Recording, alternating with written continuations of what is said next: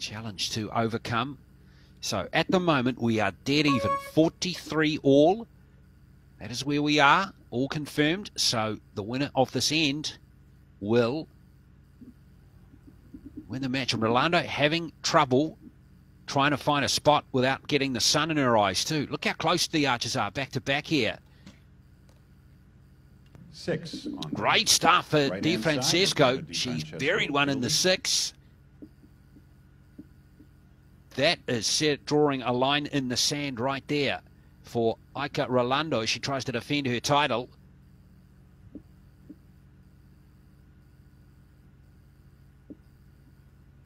Di Francesco just wants to do the same again with her second. Roberta with a 4. Oh, still, that's a good competitive arrow. And now Aiko Rolando.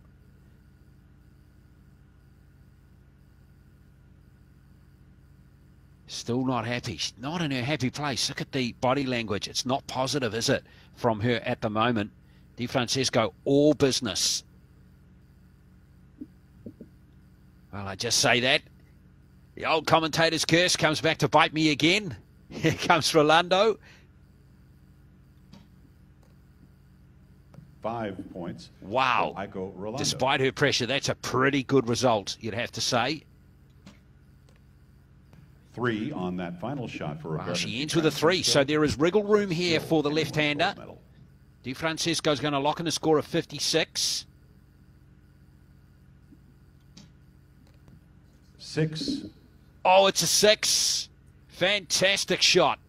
So for the win, Aiko Rolando needs a 3 or higher to retain her title from 4 years ago. 1 second left on the clock.